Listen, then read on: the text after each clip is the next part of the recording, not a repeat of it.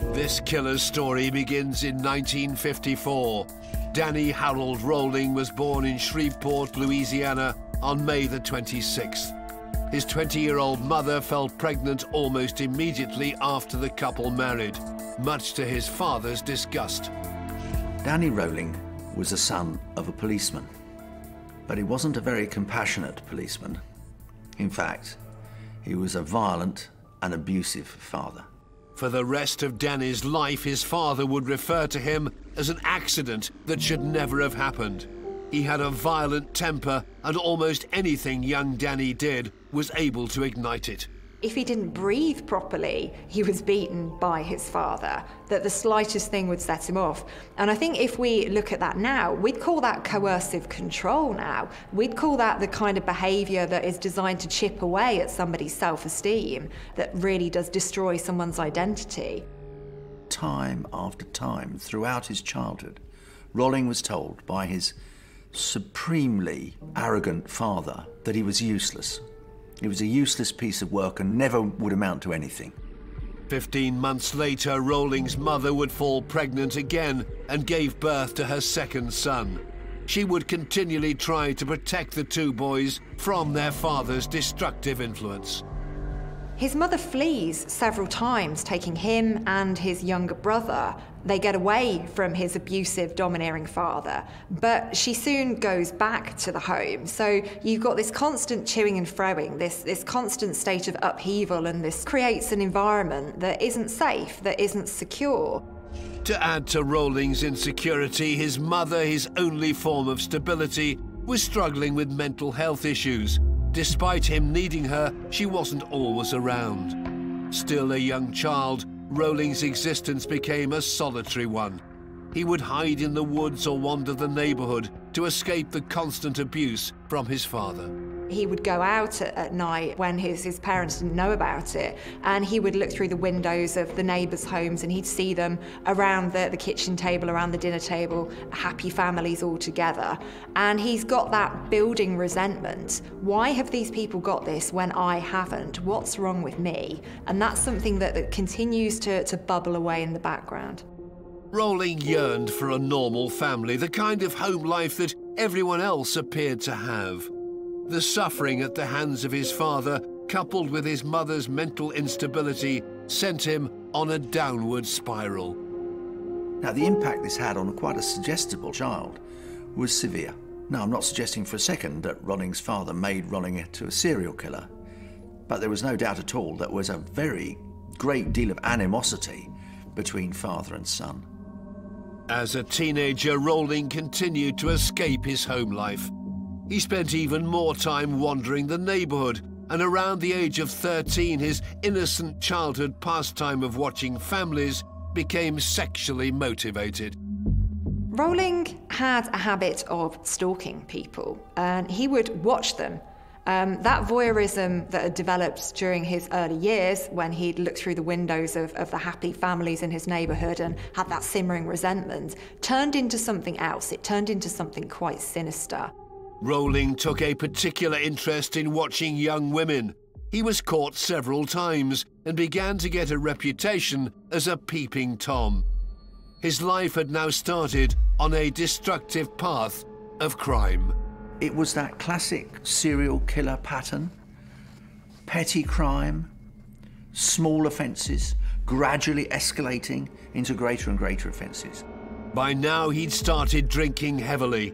In 1971, aged 16, a drunk Rowling had a fight with his father, and he was locked up for 2 weeks in a juvenile detention centre.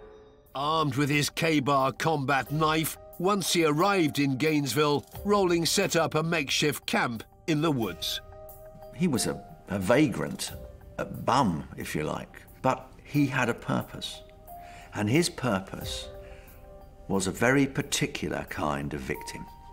Danny primarily targeted young women, and they were always young brunettes like his former wife had been. I was always struck by the fact that, for the most part, his victims were of a type.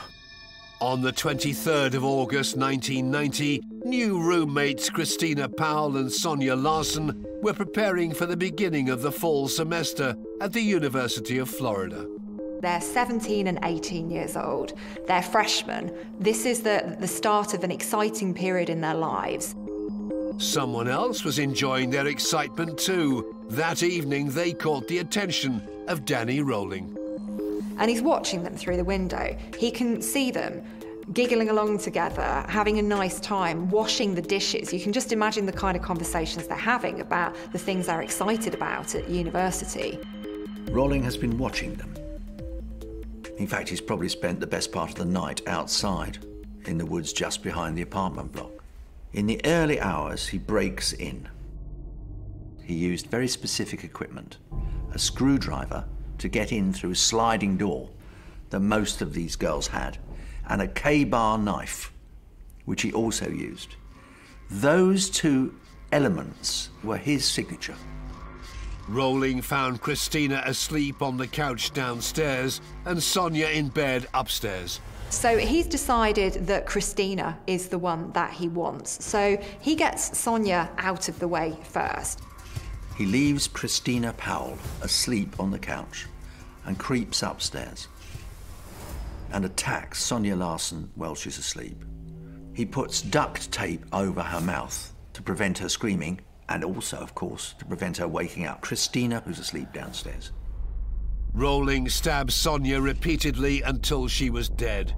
He then made his way back downstairs to Christina, who was still asleep on the couch. He wakes her, puts duct tape over her mouth to prevent her screaming, tapes her hands behind her back, and proceeds to cut off her clothes and underclothes and rape her with a knife to her throat.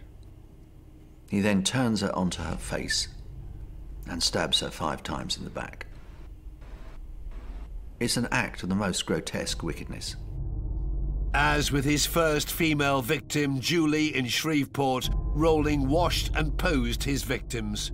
The gun used in the bank robbery had been sold to an individual who had a missing finger, and one of the Florida Department of Law Enforcement agents stood up and says, "Holy shit!" And the whole room falls silent. And he proceeds to explain that during the crime scene investigation of the first murders of Christina Powell and Sonia Larson, that they found a piece of paper towel on the counter in the kitchen. On one side was the imprint of a man's penis, as if he were wiping himself off after conducting a sex act. On the other side of the paper was a handprint with a finger missing. And it was at that point that everybody realized the bank robber is the murderer. The problem is, we still didn't know who that was. Once that connection had been made, the crime lab began re-examining other exhibits from the Woodland campsite in connection with the student murders. Among the elements of significance were a ski mask whose fibers matched the duct tape found at the third murder. Krista Hoyt's pubic hairs were found on Rolling's sleeping bag at the campsite. Blood on a pair of his trousers was found to be Manita Boda's. A screwdriver was found which matched the marks on the sliding doors by which he got into the apartments. But the most significant, perhaps of all, was there was a series of audio tapes. In these disturbing recordings, Rolling alluded to the horror that he was about to unleash. I know I'll have to run the rest of my life, but I'm getting pretty good at it. I'm a big boy. I can take care of myself. We're all down here for just a breath anyway. Well, I'm going to sign off for a little bit. I got something I got to do. As more details of the Gainsville killings emerged, police in Shreveport, Louisiana, realized that there were significant similarities between these cases and the unsolved murders of the Grieveson family in 1989. They suspected all 8 homicides may be connected, but the identity of this serial killer remained a mystery. After a period of time when it became evident that the murderer had either left Florida or had been arrested because no further murders had been committed that matched that MO, a decision was made to test the DNA of all inmates in Florida who had been arrested between, I think it was like a 3 or a 4 month window. Anybody who had been arrested during that time frame was going to have their DNA checked against the DNA on the homicides. Danny Rolling was in jail pending the trial for the armed robbery of the grocery store in nearby Ocala, so he was on the list to have his DNA checked against the killers. He also had a partially missing finger on his left hand. They obtain his profile, and lo and behold, they match and they've got their man. On the 24th of January 1991, as a result of DNA testing, Rolling became the prime suspect in the Gainsville student murders. Brian Jarvis was a sergeant covering major crimes in Marion County, where Rolling was brought in for questioning in connection with the murders. When Danny walked into the interview room, he was shackled. He had a lot of anxiety. His left leg would tap, it would shuffle. He would be scratching his leg or picking lint off of it. In fact, there was 1 or 2 points there where the detective offered to show him the photos of the crime scene. He said, I want to make sure you know what we're talking about here. And Danny couldn't look at him. He turned his head away and he reacted. He said, I don't want to see that. On September the 18th, 1991, Danny Rolling was convicted for 3 counts of attempted armed robbery and 2 counts of aggravated assault on a law enforcement officer. He was jailed for life. Finally, 2 months later, Rolling was indicted on 5 counts of first-degree murder for the atrocities in Gainesville. Stephen Grieveson was born in Sunderland on the 14th of December 1970. He grew up in a large family, and his parents were reportedly violent towards one another. You are molded by the environment you live in. It's a fact, everybody knows this. So if you grow up with violence, you tend to be more violent than people that don't. Grieveson appears to show some psychopathic traits in childhood. Some of his old school reports are looked at by a psychologist at his trial, and within these reports they talk of his lack of empathy, about his callousness, about his real lack of emotion towards other people. I think there are a few red flags in Stephen Grieveson's childhood, but they're not necessarily red flags that say to me, this person's going to turn into a murderer. They're red flags that say this is somebody who perhaps needs some help, needs some support, later on in childhood and in their teenage years. Growing up, Grieveson was often in trouble, and in 1982, he was arrested for shoplifting. He opened a packet of nails inside a shop. He didn't take the whole pack. He took 1 nail, and he got caught. And obviously the owner of the shop didn't like that very much, and he actually went to court for stealing 1 nail. 1 nail, not the pack of nails, the 1 nail. But he was only 11 years old. Extraordinarily, he was taken in front of the magistrate. Now, for most 11-year-old boys, that would be the most terrifying experience imaginable. And they would certainly not dream of doing it again, even though it was, in many ways, absolutely irrelevant, tiny crime, certainly not punishable by anything significant. But it's interesting that Grieveson didn't take that experience as any kind of lesson. He simply brushed it off, water off a duck's back. He simply went on and did what he wanted to do. At the age of 13, social services made the decision to remove Grieveson from the family home. Well, when he was an adolescent, he was taken into the residential care system, and he ends up at a children's home in Carlisle. Grieveson's troubles continued through his adolescence. In May of the same year, 1990, Sunderland was rocked by the murder of a 14-year-old boy called Simon Martin. He'd been found semi-naked and bludgeoned to death in a derelict building after running away from home just days before. I remember the Simon Martin murder very well. We had 5 murders in less than a week in Sunderland. And in hindsight, looking back, whether that was putting extra pressure on the police with a given murder inquiry involving 40, 50 police officers, a hell of a lot of police resources, and whether that would have put strain on the Simon Martin murder at the time. The police initially thought they had quickly solved the crime after arresting a local teenager. He was 16, he lived nearby. He was a respectable lad from a good family from memory, and he'd been playing in that building with others, and they found his fingerprints in the building. There was blood in the building as well, and they found his fingerprint in blood, which was just coincidence. All charges against the 16-year-old boy were eventually dropped. The murder of Simon Martin would remain unsolved for 23 years.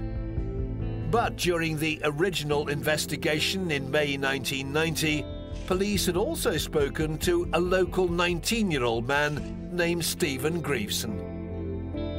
He's somebody who had a reputation in the local area for hanging around with people younger than him.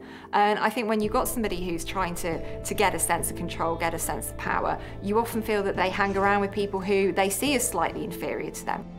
Grieveson was questioned by the police in the wake of Simon Martin's body being discovered. And Grieveson said, yes, I saw him, but he was fine when I left him. Grieveson was released without charge. 3 years later, the discovery of the body of 18-year-old Thomas Kelly would trigger a series of similar deaths that would spread fear across the whole of Sunderland. By the winter of 1993, 22-year-old Stephen Grieveson had built up a reputation as a troublemaker. In November of the same year, Thomas Kelly, an 18-year-old student, had gone missing from the family home he shared with his parents and his sister, Lindsay. My brother Thomas was just a normal boy for the time, just kind, helpful. He would do anything for anybody. Loved life. We wouldn't go to bed on a night time without saying we loved each other. He used to call me Pins instead of Linds, which was a bit strange, but that was the way we went on.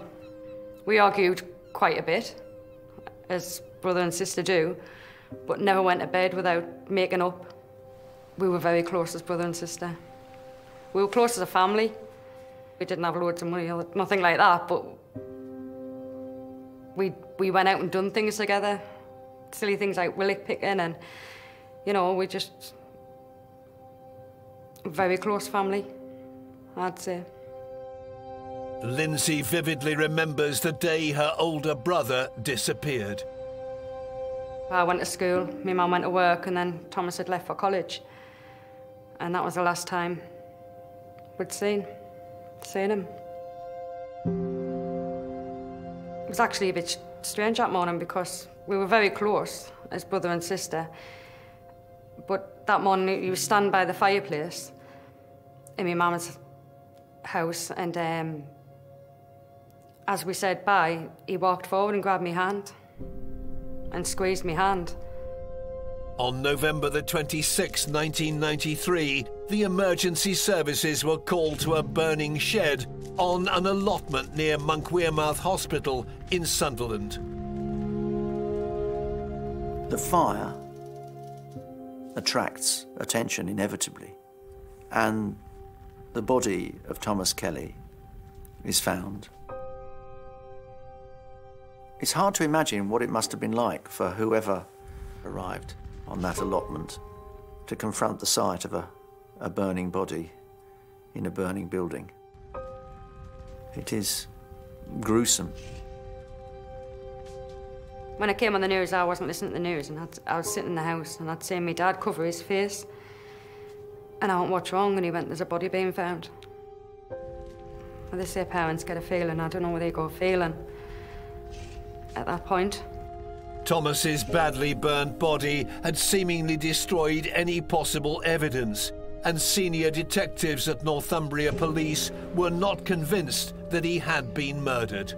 Detective Wilson was certain that all three deaths were linked. Not only were the crime scenes extremely similar, all three boys had attended the same school, Monk-Wearmouth Comprehensive. In August 1994, Wilson asked for a second post-mortem to be carried out on all the bodies by a senior pathologist. You don't just call a friend and say, can you re-examine the body? No, you have to get, court orders and judges and everybody involved. And this detective was relentless. He went after it and he got the court order that was needed. This is a detective that he knew that something was wrong. When you read a case and maybe it's a gut feeling or there's something there, you go, okay, this cannot be like this. On closer inspection, all 3 teenagers appeared to have died in the same way. So in Grieveson's case, the most important factor was that the ligature marks are then identified. We're now moving from 3 similar but apparently discrete incidents, albeit involving 3 young boys from the same school, to 3 potential homicides from the same school the same way. Now you're almost looking towards a serial killer. I think that the fact that Stephen Grieveson killed his victims via strangulation is very significant because it's one of the most personal forms of killing. You are watching the life drain out of them. He's probably feeling more in control at the time he's killing his victims than he's ever felt at any point in his life before. So I think it's a very deliberate choice of method. I think they were groomed, encouraged, cajoled, or perhaps even threatened by Grieveson. And they paid the price with their lives.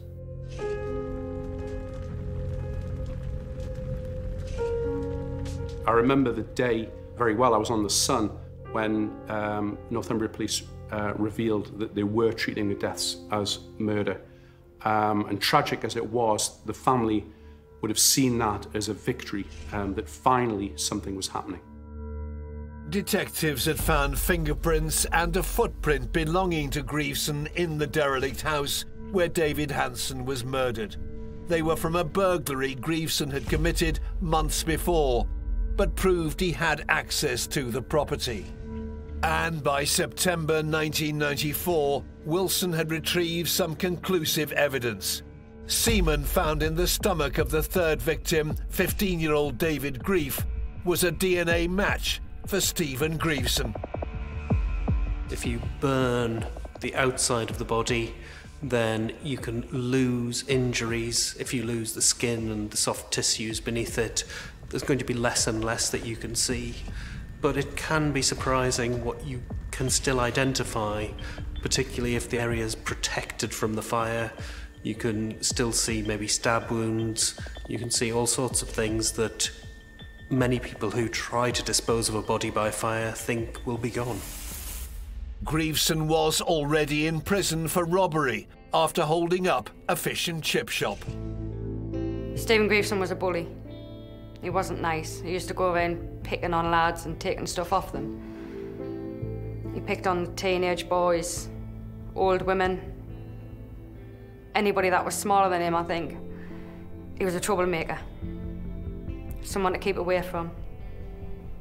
When Grieveson was arrested for the murder, we weren't shocked at all, because it was what we were fighting for months. We knew it was him. We knew that those boys had done nothing wrong. We knew that someone had done that to them. Is somebody who is deliberately targeting men who are upbringing with them. So she was regularly beaten by her grandfather. There were allegations of incest within the family. Her grandfather had a home-built sauna in his house. And if he wanted to punish her for doing something he didn't like, he'd lock her in the sauna and crank up the heat and just let her stay in there. Eileen's abusive childhood sent her on a downward spiral and fueled her hatred of men. This was somebody who was constantly in fear. Wuornos' grandfather allegedly, repeatedly said to her that she was worthless, that she should never have been born, that she was a mistake. So she's learning that she can't trust anyone, that she can't depend upon anybody. And this is very, very dangerous. Aileen learned early to use any means available to survive. Before she got to her teen years, she was known as a cigarette bandit. She would trade sexual favors for packs of cigarettes. It's said that from around age 11, she's using her body as something to trade, as a tool. And this kind of disconnection from her emotions is something that is going to have a significant impact on the rest of her life. Her behaviour left her pregnant, aged 14.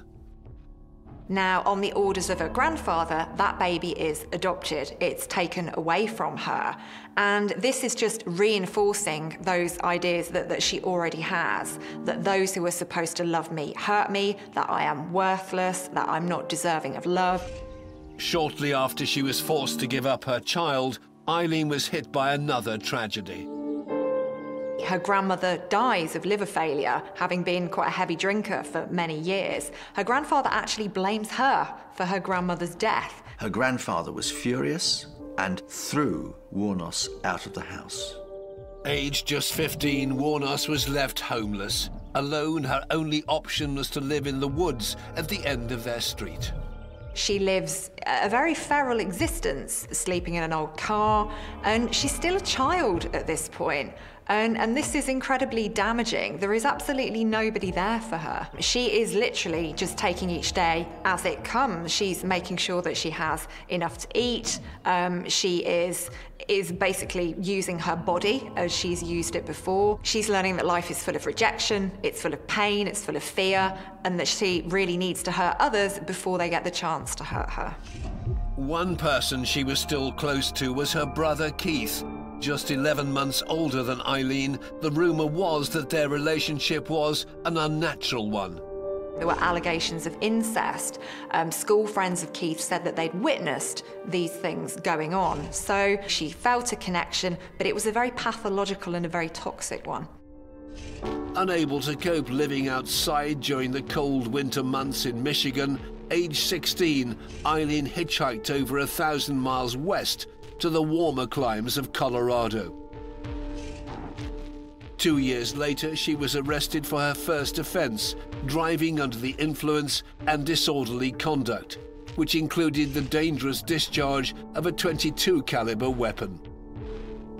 Eventually, in 1976, aged 20... Needed a beer, she'd sit on a pool table and kind of demand her, get her another beer or whatever. Having blown her inheritance, Wuornos took it upon herself to raise the money the two needed to live. Aileen would go out and prostitute to make money so that she could buy things for Tyria. She would want to take care of her and make sure she was happy and never want to leave her. And I think that was what it boiled down to. Daytona Beach, Florida, November the 30th, 1989. 33-year-old Aileen Wuornos was now living with lover Tyria Moore and was indulging in a host of petty crimes to maintain their extravagant lifestyle. The frequency of the crimes and the force Wuornos used to enact them was increasing. It all came to a head the night she was picked up by 51-year-old Richard Mallory. Richard Mallory owned an electrical repair shop, and he'd been divorced for many years, and he didn't make any secret of the fact that he did enjoy engaging in the services of sex workers. He picked her up hitchhiking, they were drinking, they were hanging out, as it were, and one thing led to another, some type of violent encounter where she ended up killing him. She shot him 4 times with a 9-shot revolver. She took a couple of pieces of property that belonged to him, a camera and a radar detector, and she pawned them. She made some money off of the deal. When Richard Mallory's body was found 2 weeks after he was killed, there was no evidence to clarify what sparked her rage. When his body was found, it was very decomposed. Basically, all we have to work with is what we have found at the crime scene, the physical evidence and the trace evidence, etc. We do know that he was shot multiple times and his victim was found in a secluded area right outside the city of Daytona. What triggered Wuornos to kill for the first time remains a mystery. But what is certain is that the murder of Richard Mallory was the beginning of a dark and deadly chapter. For her entire life, Wuornos has been victimised by men. She's been abused by them. But now she's turned the tables. She's the one that's in control, and she's very much enjoying it because she's learned from a very early age that violence equals power, and she really is on quite a high at this point. Taking one life once wasn't enough. 6 months later, Wuornos struck again. There's usually what they call a brief cooling off period, and this absolutely applied here. A large part of it was due to her paranoia. and her fear of getting caught. And when she came back from that brief cooling off period, now she was the predator. She was looking for who she was going to kill next. She's somebody who's being proactive. She's seeking out victims, she's getting access to them, she has an opportunity to harm them, and she takes that opportunity. These men, they were all white males. They were all traveling the roads alone. They were middle-aged, 40 to 65. On May the 19th, 1990, she was picked up on the I-75 highway by a 43-year-old machine operator, David Spears.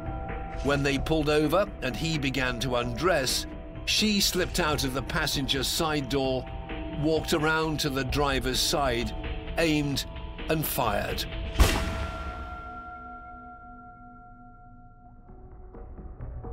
He'd been shot 6 times. One shot was not enough for Wuornos. She was making a point with her killings. She was saying, this is for all the men who have abused me over the years. This was somebody who enjoyed watching men die, because for the first time in her life, she was powerful. She was the one in control. She was the one calling the shots. Yeah, I'd love to go out, but I said, you stink. You ain't had a bath. And I don't know when, and I said, I stink. And I said, I ain't doing that. I'll go get a motel room and we'll clean up, but I ain't going out with no stinking-ass woman. Mike told Wuornos to wait for him at the bar while he went to get his room key. Instead, he met with a task force outside. And I meet with my outside people and tell them, you know, we make a plan because we knew what she had in mind. The exact words I told them was, piss on the fire and call in the dogs. This hunt's over with. This is her. And I'm not going off with her because I'm not going to be the next victim. Mike returned to the bar with a motel key and showed it to Wuornos. He then waited for her to make the next move. Should I get worried about it? No, she wasn't going to kill me in the bar. So I wasn't, you know, I really wasn't worried about it, not at that point. I just went and got another beer and said, just whenever you get ready, I'm ready to go, let's go.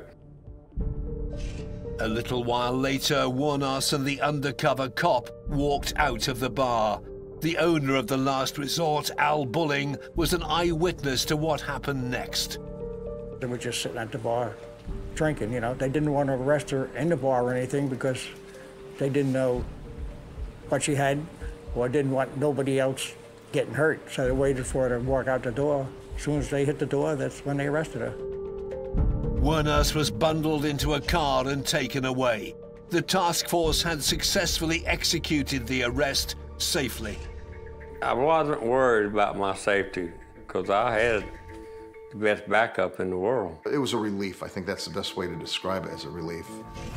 The next day, investigators managed to track down Wuornos' partner, Tyria Moore, in Scranton, Pennsylvania. And they said to her, let's make a deal. If you can provide evidence, if you can help us convict Aileen Wuornos, then we will give you immunity from prosecution. So I think this was a very, very tempting offer. Tyria agreed to call Aileen and let the police record their conversations. Lee, they're coming after me. I know they are. No, they're not. What? I'm not going to go to jail or anything. Listen, if I have to confess, I will. Okay. Yes. Why the hell did you do this? Why did you do this? Listen, Ty. Wait. I'll probably never be able to see you. Yes. I love you. If I have to confess everything just to keep you from getting in trouble, I will. Okay. I love you. No. Don't do it now. Get it over with. Right this very moment? Yes. Get it over with. All right. The same month she was arrested, Aileen Wuornos fully confessed to the 7 murders. Well, I came here to confess. I wanted to be straight up with one thing right there and now. Sure. The reason I'm confessing is there's not another girl. I did it. There is no girl. Okay, so then what you're telling us is you're voluntarily coming forward to talk to us now. Yeah, to let you know that I'm the one that did the charge. Despite the seriousness of her